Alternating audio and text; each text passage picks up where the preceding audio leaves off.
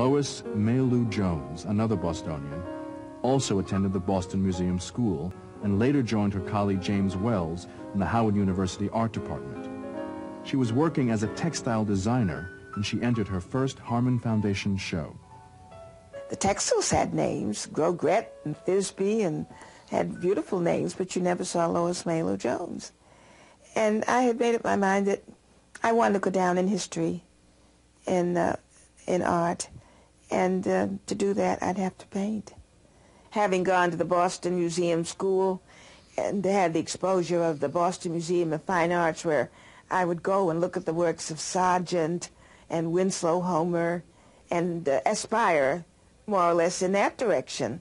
I wasn't thinking at that time of any particular racial boundary, limit, so that it really was sort of wide open. But I must say the Harmon exhibits did sort of change you into working in the direction of black art, because to interest the people in Harlem, for example, the black subject would be popular.